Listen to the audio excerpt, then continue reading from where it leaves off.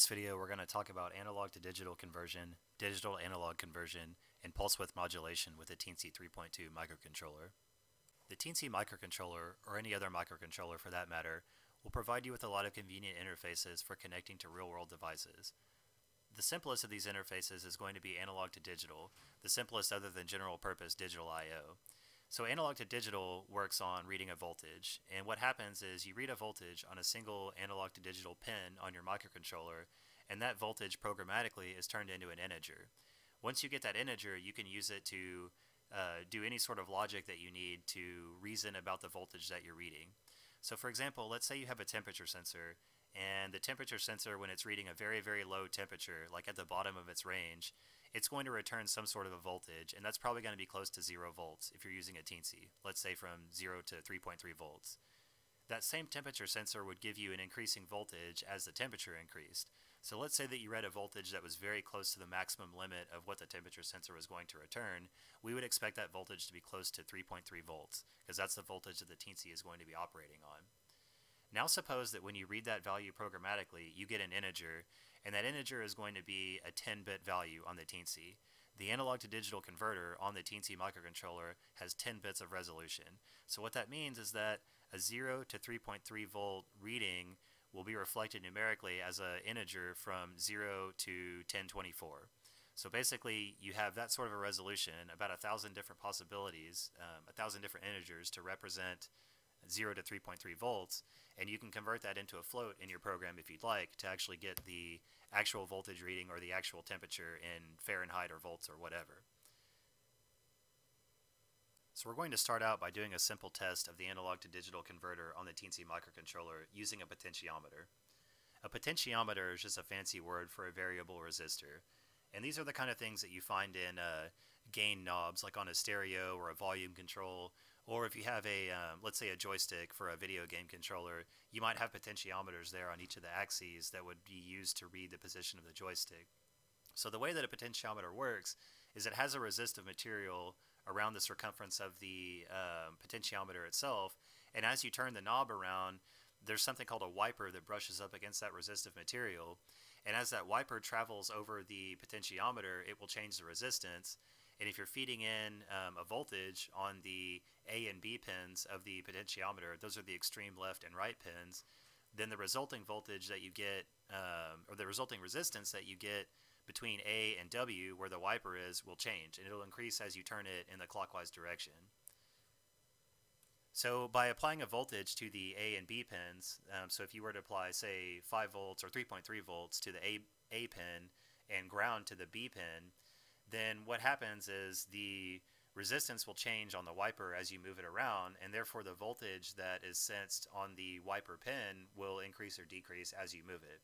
So what we're going to do in this example is we're going to connect the voltage reference, which would be the A pin, to 3.3 volts, and then we're going to connect the ground pin to ground, which would be 0 volts, and then we're going to connect the wiper pin to pin 14, which is an analog to digital pin on our Teensy microcontroller. So in this example, called multicolor LED, because eventually we're going to control a multicolor LED, the first thing we want to do is set up an analog to digital converter so that we can read the potentiometer, which we have hooked up to our Teensy. So on our potentiometer, we have one pin hooked up to ground, the other pin hooked up to 3.3 volts, and those are the opposite side pins, and then the wiper is hooked up to pin 14 of our Teensy microcontroller.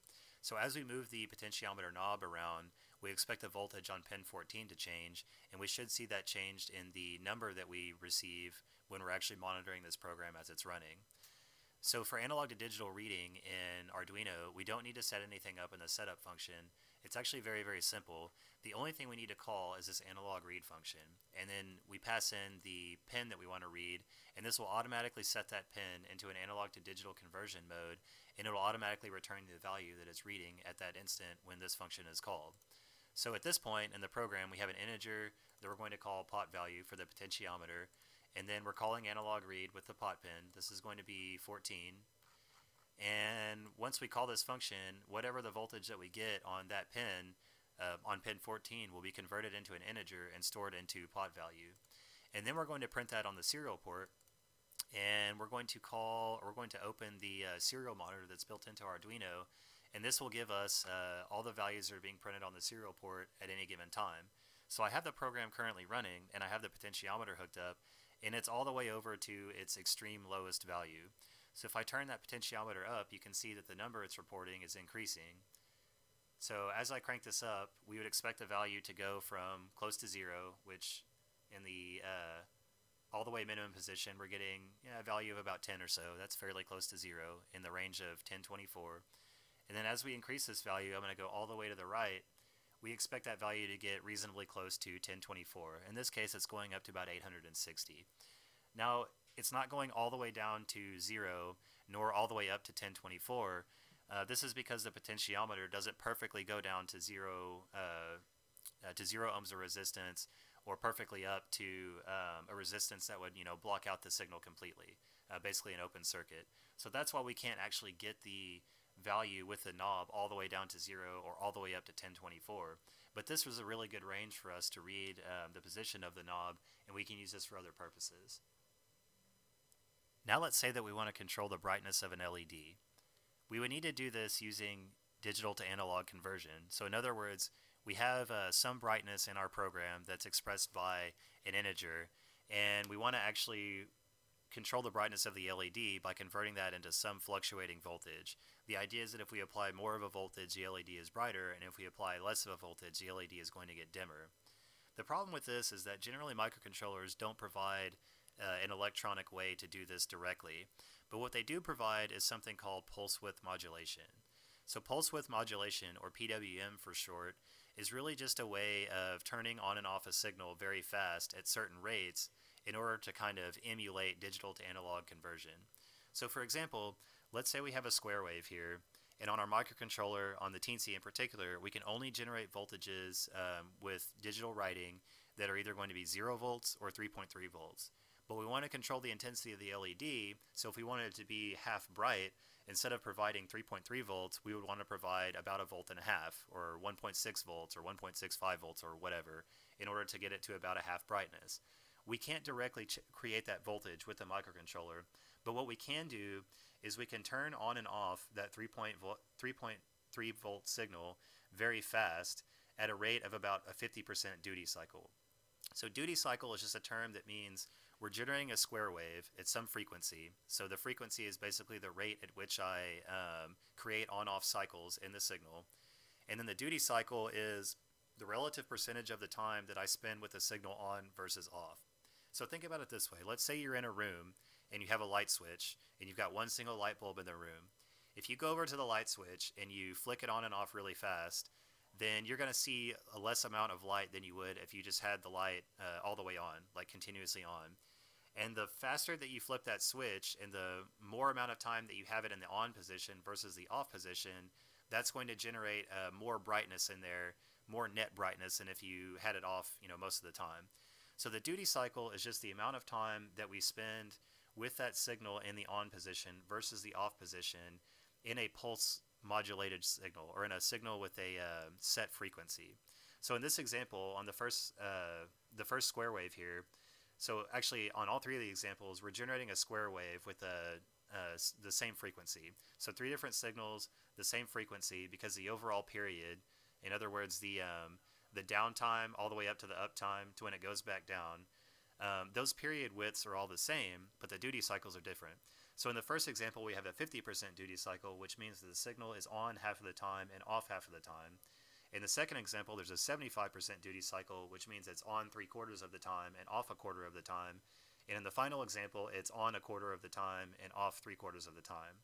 So in the bottom example, the 25% duty cycle, if we had this hooked up to an LED or a motor or anything like that we were driving with this voltage that we were creating, we would expect that to be a lesser brightness or a lesser intensity than the 2 above. And we would expect the middle example there, the 75% duty cycle, to have the brightest intensity of the other examples. So 100% duty cycle would be a signal that is just continuously on, and then a 0% duty cycle would be a signal that is continuously off. So if you wanted to shut off the LED completely, you would just create a 0% duty cycle, which would just mean pulling the signal all the way to ground and holding it there. And if you wanted the LED to be at its brightest intensity, you would provide a 100% duty cycle, which would mean that you would just pull the voltage all the way up to 3.3 volts and leave it there continuously. Now in our second example, we're going to take an IL612 RGB LED. So this is a regular LED, but it has three different color generating features within the LED itself. So we have a blue channel, a red channel, and a green channel, so we can generate RGB colors. And each one of those RGB LEDs is actually controlled individually. So it has what's called a common anode, which basically just means that one of the pins on this LED we're going to provide voltage to, and then the other pins we're going to connect those into microcontroller pins, and we're going to create duty cycles that will basically pass that voltage through the LED element and then down into ground. So in this particular example, since we have a common anode, which is where the power is going to be applied, when we individually control the red, green, and blue channels, we're going to use GPIO pins for that with a pulse width modulation signal. Every time the PWM pin for one of those signals goes low to ground, then current is going to flow from the anode through the LED, through the actual light generating part, and then down into the microcontroller pin that we have. So it's kind of like an inverted signal. When the signal goes low, that's when it's actually going to allow current to flow through the LED to create light. So in this particular example, if we had a 0% duty cycle on, let's say, pin 21, where we have the red channel, then the red LED, or the red part of the LED, is going to be at its brightest intensity. If we had a 100% duty cycle, then the red LED would be at its lowest intensity, it would be off. And if we did a 50% duty cycle, then the red part of this LED, the red channel, would be at its about 50% brightness. So in this example, we're going to hook up the red part of the LED to pin 21 on the Teensy, the green to 22, the blue to 23, and on the anode we're going to connect that to power, but between the anode and the actual 3.3 volt signal, we're going to include a 220 ohm resistor. We're providing this because we want to limit the amount of current that goes in the LED so that we don't risk burning it out. And if we put a 220 ohm resistor, that means that any of the current that's flowing through the LED, since it's a common anode, any of the current that's going to go through the red, green, or blue channel will go through that 220 ohm resistor, and that will limit the net amount of current that can flow through any of the three channels. It's called a current limiting resistor. So anytime you have an LED, you want to include a current limiting resistor just to make sure that you don't overload the LED and burn it out. So back in our example code, we're going to make a few changes to exhibit the LED. So first of all, in the previous example, I had all of this stuff commented out. This is where I'm actually changing the intensity of the LED. So I'm going to go ahead and uncomment this out to enable it. And what we're going to do here is we're going to read the potentiometer like before, but every time we read the potentiometer, if the potentiometer value is greater than half of the range, or 512, then we want to go ahead and run through this routine where we actually illuminate the LED individually on all three channels, and we want it to sort of glow into full brightness and then fade into full darkness. So what we're going to do is run an analog write, and then we're going to do that individually for the red, green, and blue pins. So if the potentiometer value is greater than 512, then what we're going to do is go through here and go to the red pin, and then we're going to increase its brightness. So we're going to do an analog write. That's the function that allows us to write to a PWM pin on the Arduino. It has to be a pin that has PWM capability, so be sure you look at the pinout data sheet. And we're going to do the write, and then remember how we said that it's basically inverted logic here because it's a common anode LED? Well, if we want the LED to grow brighter, then we're going to need to basically start at 255, and then we're going to subtract I from there, so that value is going to decrease all the way down to 0. So that's going to go from a full 100% duty cycle down to a 0% duty cycle, and we discussed earlier that since it's inverted logic, because it's common anode, that the 0% duty cycle is the one that's going to have full brightness. So since we're starting out at 100% duty cycle and then going down to 0, that's going to make the red channel get brighter as it goes. And then we're going to delay 10 milliseconds between each change. So this should take about 2.5 seconds, because it's 10 milliseconds per about 250 iterations. So about 250, or about 2.5 seconds to actually illuminate the LED all the way up. And then we're going to go here and we're going to do the same thing, but we're going to dim the LEDs. So we're going to start from full illumination, and then we're going to take it all the way down to where we have no illumination at all. And then we're going to repeat this process for the green and the blue channels. So over here on our circuit, we actually have 3 different pins that are connected to the LED to drive each of the individual channels. So first of all, we have, well, this variable here on pin 13, that's the onboard LED, so we're not really using that right now. But we have the red pin, green pin, and blue pin on 21, 22, and 23. And to set these up, we have to set the pin mode in our setup function. So this is like previous examples we showed. The LED pin, the variable called LED pin, is the pin that corresponds to the onboard LED. But we're going to be toggling or changing the illumination of the red, green, and blue pin on the multicolor LED. So we need to set the pin mode for those to output, just like we did the onboard LED. So we just set these, or call these pin mode functions to set that capability. Then we're going to go ahead and turn off the LEDs completely. So I'm going to call digital write, which is just going to write a logical 0 or 1, or in this case it'll be 0 volts or 3.3 volts. And I want to send that command to the red pin, green pin, and blue pin, and I'm going to send RGB off, which is a value that I declared up here, which is the high value for the pin. Remember, it's inverted logic. Then I'm going to flash the onboard LED, which is what we've done in previous examples, and I'm going to open up the serial communication, which we did before for basically showing the potentiometer value. So once basically this pin mode is set up, then the PWM pins are ready to be used. And then that will allow us to go down into this loop and call the analog write to actually generate different square waves with different duty cycles to change the brightness of the LED. So I'm going to go ahead and compile and run our modified sketch where we've uncommented out all of the LED stuff. So I'm going to click upload, it'll compile and upload the code. So now my sketch is running and I have no activity on the LED because the potentiometer is in the minimum position. So I'm going to go ahead and open up the serial monitor so we can see the potentiometer values.